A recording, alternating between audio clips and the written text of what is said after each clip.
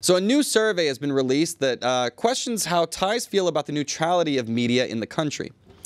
So a recent survey by the National Institute of Development Administration, or NIDA, in Thailand, involving 1,310 participants, revealed insights into the public's perception of media neutrality in the country.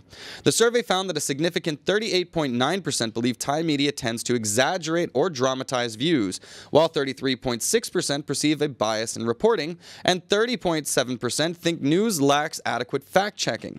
Additionally, 30% feel the media reports news to benefit their own businesses, whereas only 25% believe it serves the public interest, and just 21% view the media as impartial. In terms of reporting freedom, 39% see Thai media as having relative freedom, 28.8% believe it has a high degree of freedom, and 24% think it has little freedom. Regarding neutrality, 38% consider Thai media somewhat neutral, but 32% see it as not very neutral.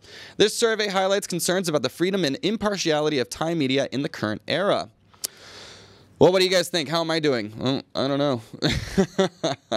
Thai media, this is a thing everywhere. Media is meant to be neutral. Like, news is meant to be neutral. Traditionally, that's what we think of the news. It's supposed to be information. We give you the facts, and then you decide what to make of it. But that is just not what the landscape looks like today.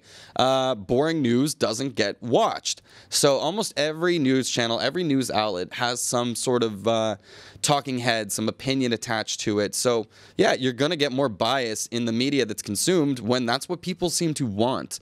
So to me, this is more of a market issue, a supply and demand issue. The boring news just doesn't get watched. So what do you got to do? You got to spice it up with personalities. So is that a good thing? I don't know. It just seems to be the way of the world.